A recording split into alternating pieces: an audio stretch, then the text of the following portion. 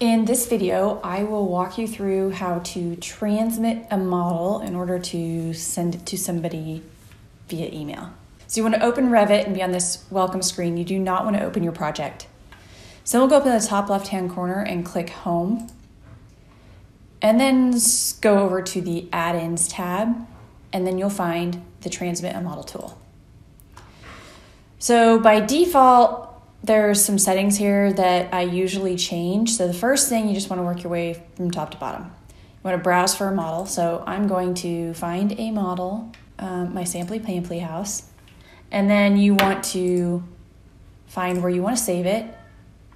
Again, I'm going to save it on my desktop, but you probably want to save it on the server somewhere. I do not care so much about the error reports. I also don't want to create an output folder for each source model. And then you can make up your mind. Usually there will not be any DWF markups. You can decide if you want to keep your linked Revit models and your linked CAD files. And then here's the cleanup process. For this example, I don't want to include any linked Revit models or CAD links, but you can if you keep those checked, or any of those. I just want a clean Revit file. Upgrade and cleanup. So cleanup pre-2021 models will upgrade, which will take longer, but you want that.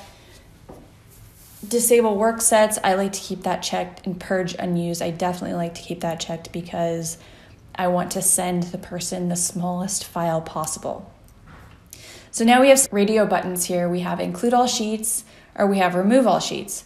So you can include all sheets and only include the views on the sheets, which is a pretty good selection. That way they have the sheets that you've already set up.